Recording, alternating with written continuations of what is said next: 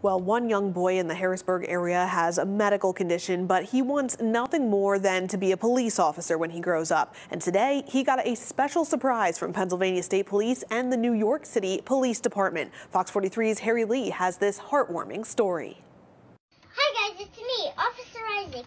8-year-old Isaac Pruitt is already practicing his dream job, a police officer. And I've been arrested by him, I don't know how many times. Dispatch pulling over a black Chevy for a 373 noise pollution. I will call you for backup if needed. Isaac posts dozens of TikTok videos as his alter ego, Officer Isaac. His enthusiasm soon got noticed by a real police officer. I was scrolling on TikTok one day and I saw a little boy on TikTok who sounded and acted like a legitimate police officer, and I was astonished. At first, Officer Glickman just wanted to send Isaac some NYPD swag. Then their interactions went viral. This blew up into something a lot larger than what we thought it was actually going to be.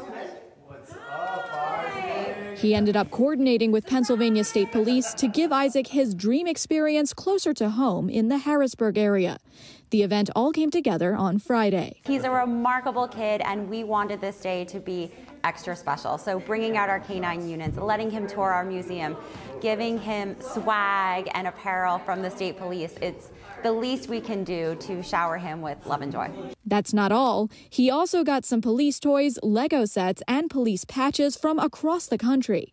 Isaac's dad says the day will serve as inspiration for Isaac for years to come, especially because Isaac has dwarfism and may face additional challenges to fulfilling his dream. He's, showing people that, no matter what your disability, you can still achieve whatever you need to achieve in life.